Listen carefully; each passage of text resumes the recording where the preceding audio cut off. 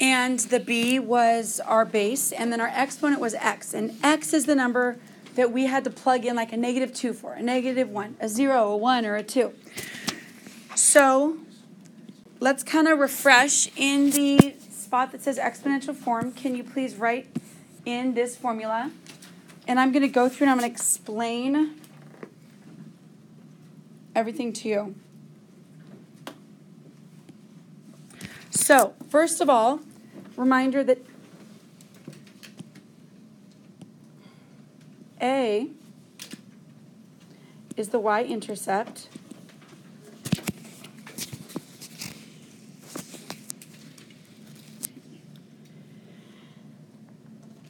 V to the power of x minus h, this moves it, like if there's a number after x, plus or minus, that's going to move on the x-axis, so left or right.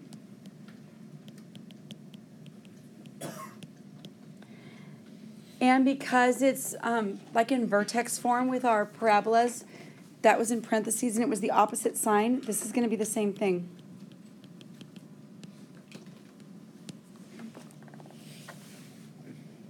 This k moves it up or down on the y-axis.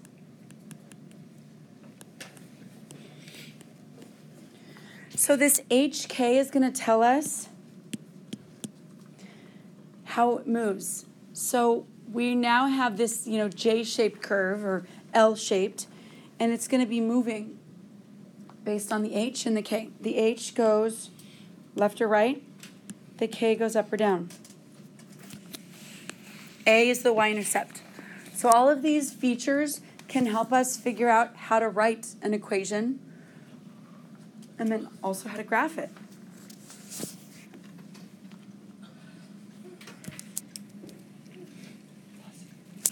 Sorry, I'm going to turn it. It's easier. Okay. So now let's talk about the first few. I'm going to tell us to you after class. There's nothing after the x, okay? But this +1, that's my k. K means that it moves up or down.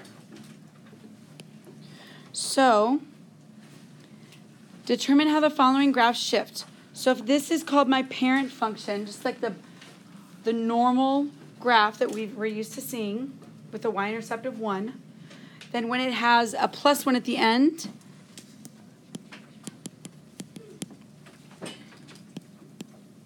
it's going to shift up 1. That's all we're going to do. There's no number after the x, so it's not going to go left or right. That 1 is the only thing. I want to remind you on B that the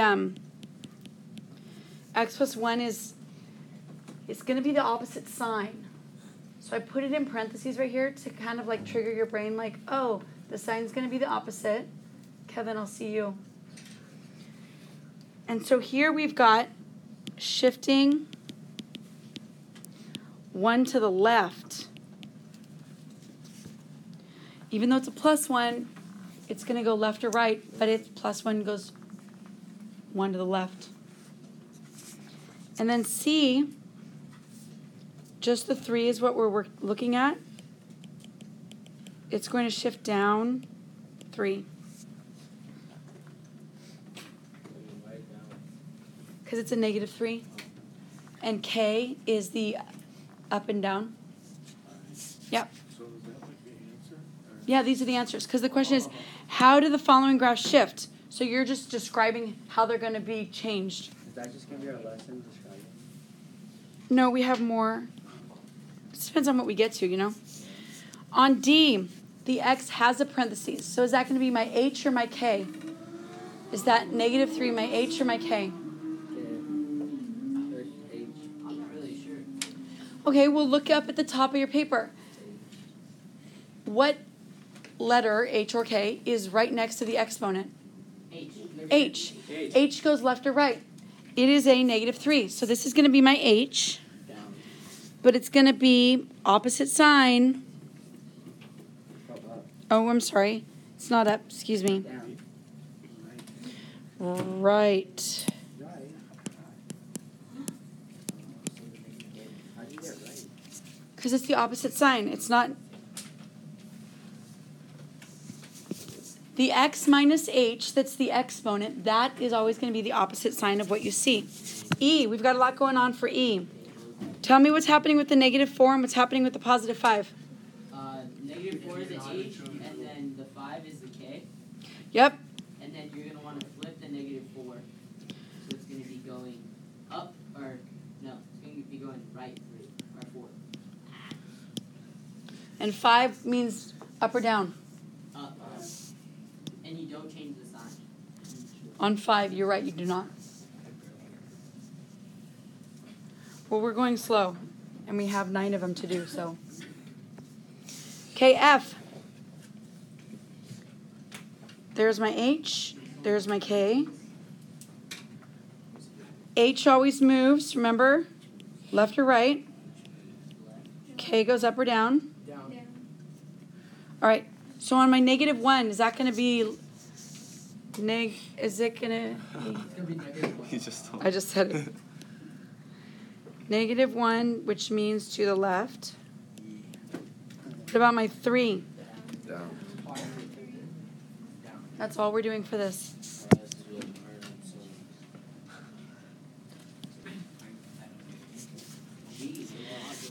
Point out, please, that 3 is my y-intercept. A number 3 also means that it's skinny. Is there anything happening with an H or a K? So we're not going to do any movement. So a skinny parabola, we know what that looks like. But how about a skinny J-shaped? It's just going to be stretched.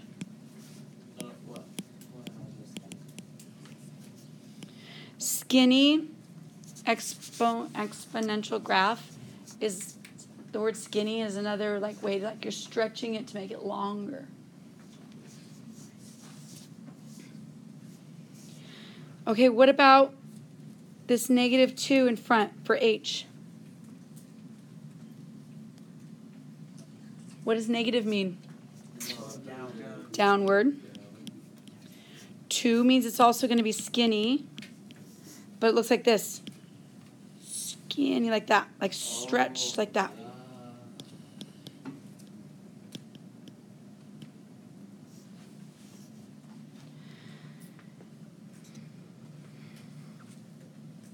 On I, my 1/2 is my y-intercept. Is that skinny or fat? Fat. So it's going to be wide. Wide. Ooh, x minus 1. That's my H. 3 is my K. Tell me what's going to happen with my H and my K. Right 3. No, left. Right 1. 3 up. And how does that look? Well, here's the deal. This is my, I'll do in black my, like, normal.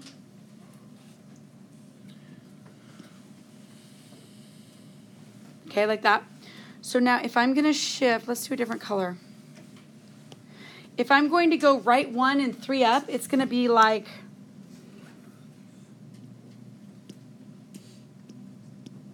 three up and right 1.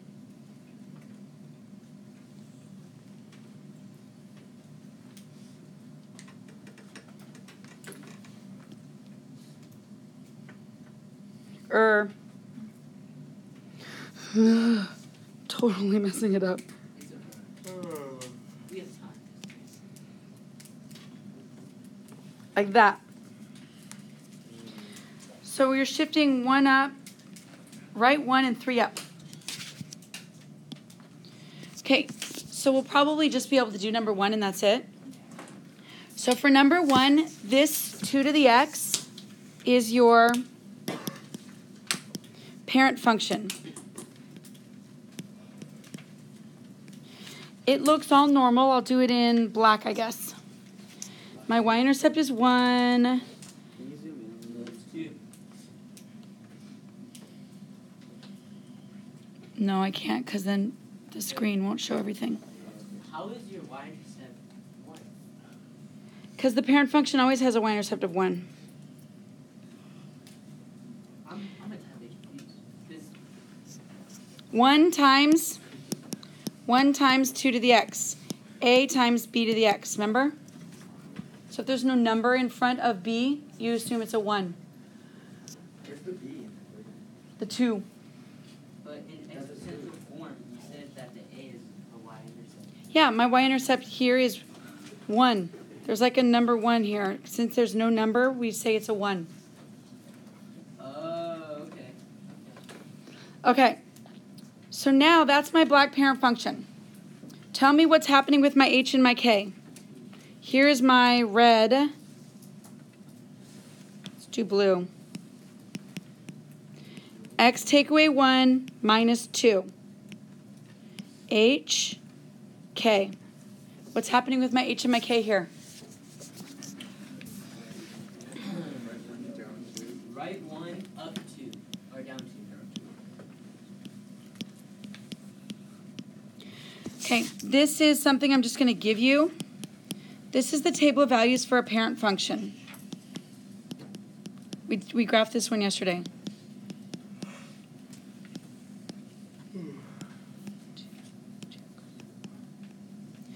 So that table of values that I just made is my black parent function. So if I need to shift right 1 and down 2, every single dot is going to also shift right 1 and down 2. Right 1 down 2. Right 1 down 2. Right 1 down 2. This purple is this one right here. All I did is I followed my directions. I said to do right 1 down 2. So I had my black and I went to purple.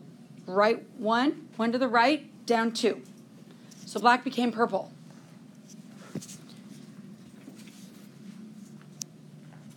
My new y-intercept is negative 1.5 in purple.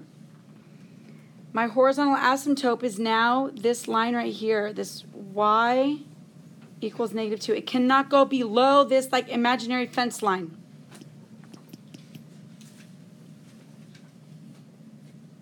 So what I'm doing today is I'm taking graphs and I'm shifting them and moving them right a little bit, up a little bit, down a little bit. That's what this lesson is. My domain is all real numbers. And my range is going to be that any number bigger than negative 2. Bigger than my horizontal asymptote. Bigger than my imaginary fence. Isn't it?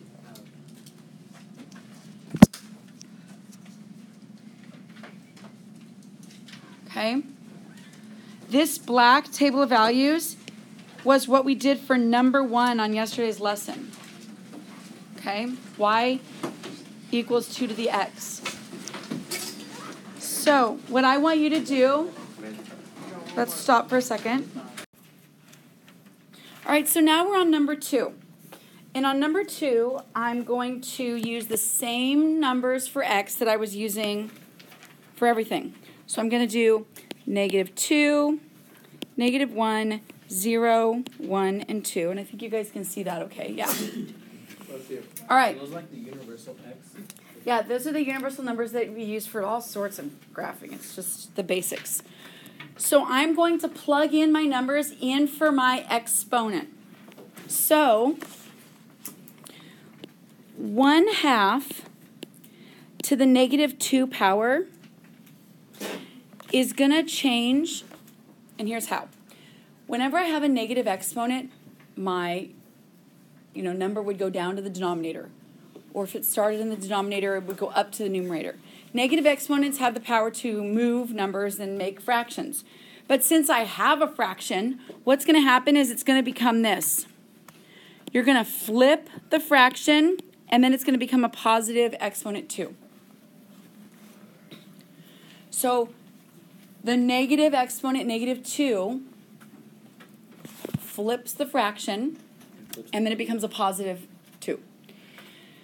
So now it's 2 squared minus 3. What is 2 squared minus 3? 1. 1. Let's do the table of values and then let's graph them all, okay? So now let's do again 1/2 to the negative 1 power.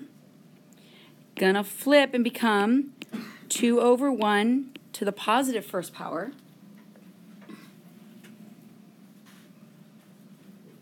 Wait.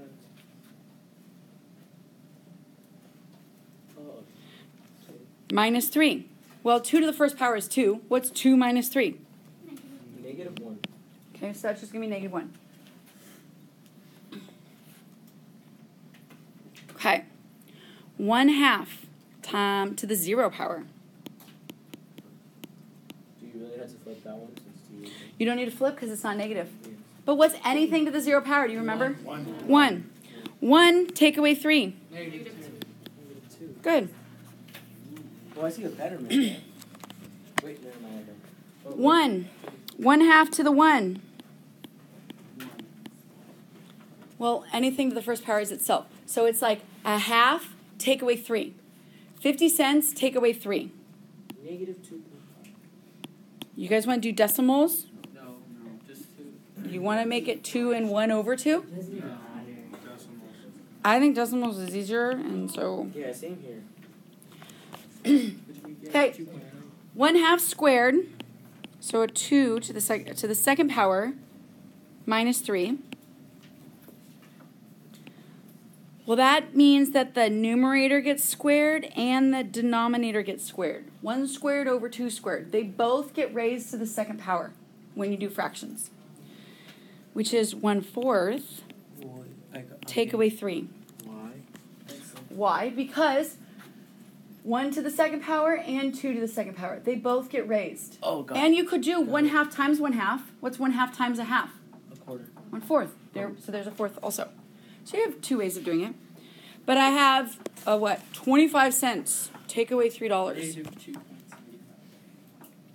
Negative 2 point. All right. Couple things we need to talk about. Anytime you have a 0 comma something, that's your y-intercept. Okay? So my y-intercept is going to be 0, 0, comma, negative 2. And then go ahead and graph all your ordered pairs.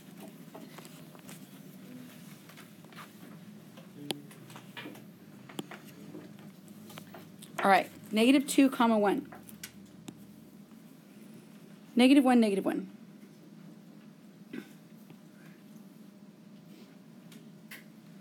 Zero, negative 2. 1, comma, negative 2.5. 1, then negative 2.5. 2, and then down 2.75.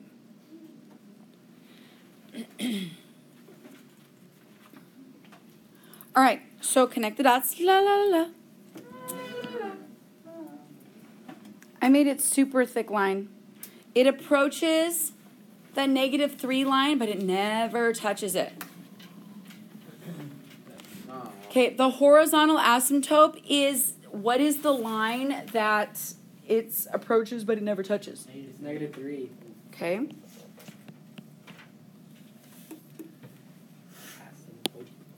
I don't think I need to be writing so thick anymore. Domain.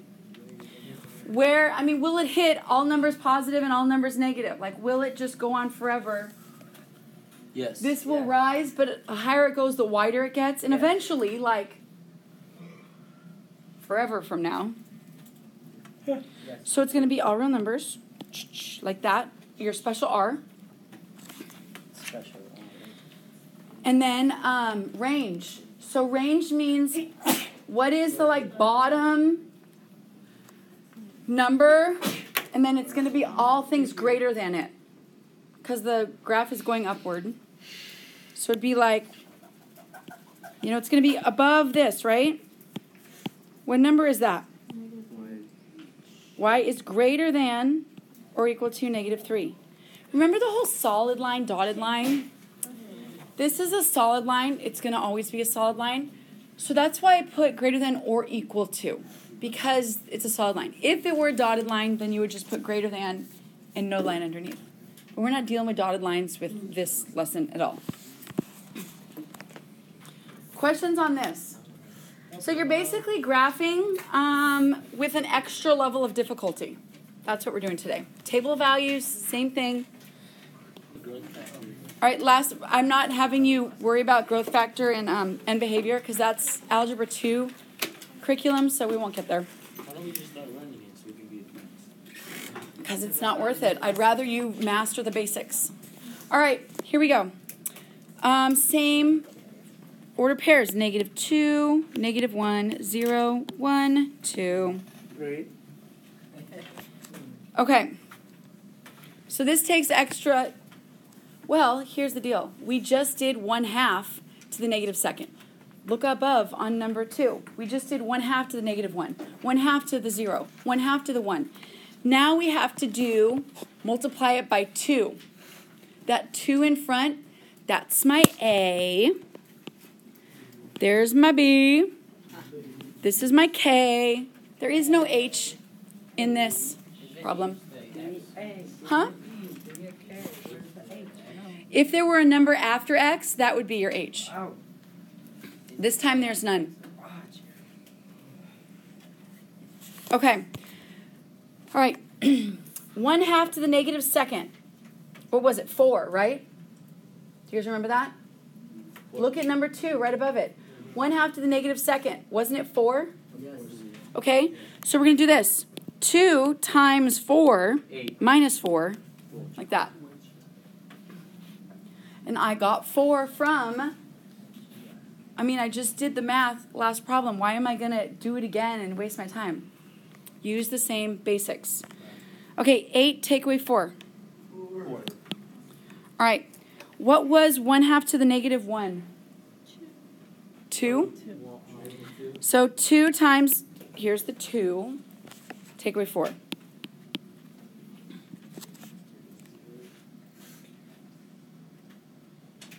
Right? 4 minus 4, 0. What was 0? 1. Oh, so hold on. 2 times 1 minus 4. 2 take away 4. -2.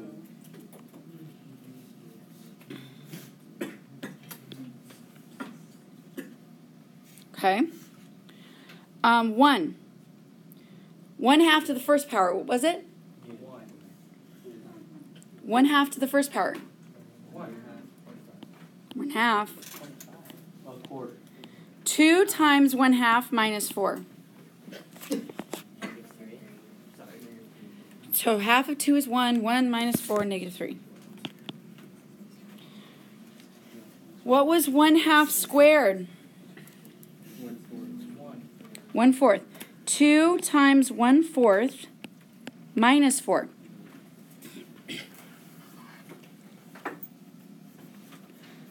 What's 2 times a fourth? What's 1/4 doubled? 1/2. A half. 1/2 minus 4. -3.5.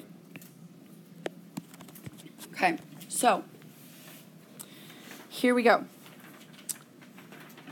Let's graph them all. Let's do, okay, -2 comma 4. -2 up 4. -1 comma 0. 0 comma -2.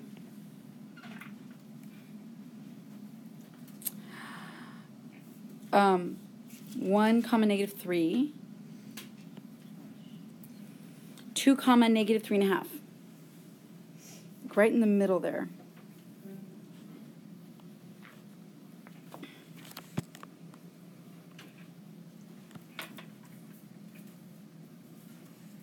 Okay. Draw your shape. it gets so close to negative 4, but it never touches. So that negative 4, that we're going to be using a lot. My y-intercept, it hits at negative 2. My horizontal asymptote is that number that it gets so close to but never touches, like the boundary line, the fence, the invisible fence. 4. Negative 4. Domain is always all real numbers. Range is what? Y is less than greater than or equal to negative 4. Good. Okay. Perfect.